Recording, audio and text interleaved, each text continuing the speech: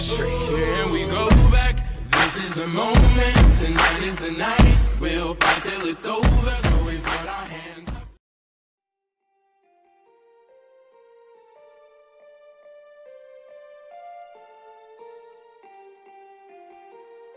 Hello, what's going on, chaps? Coco Pops here.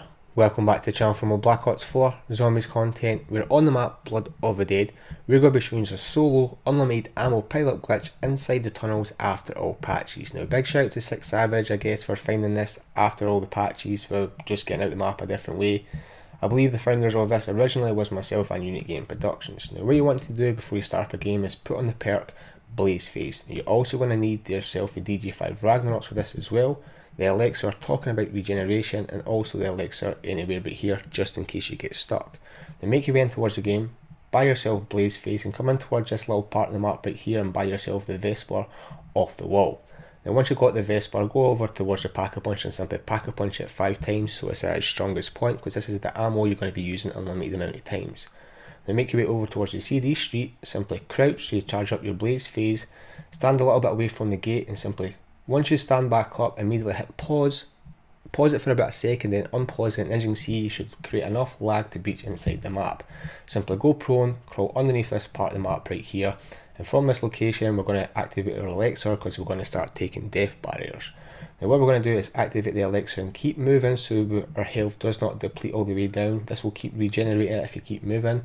Follow the same location as I do right here. We're going to pull out your Ragnaroks and simply jump in towards the lava pit. Now from here, this is the tricky part. You want to run and jump and slam with your Ragnaroks on towards that corner right there. As you can see, I'm not going to cut it enough from that. I'm going to keep it all in just because I know you guys will feel this as well because it's a little bit of a tricky jump.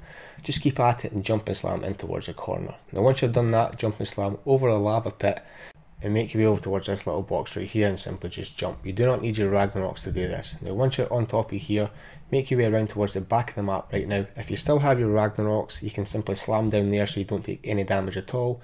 If you don't, just stay against the wall and drop down so you take as less damage as you can.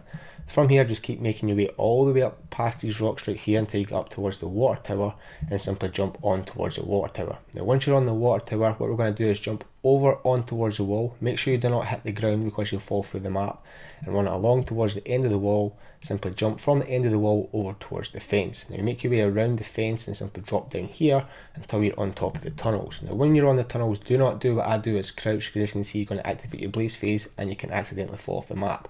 Just simply drop down the side of the map here where the fast travel is, make your way around towards the other side of the wall and simply stand right here in the middle. If you move too far to the left or too far to the right, you can hit death barriers, so bear that in mind.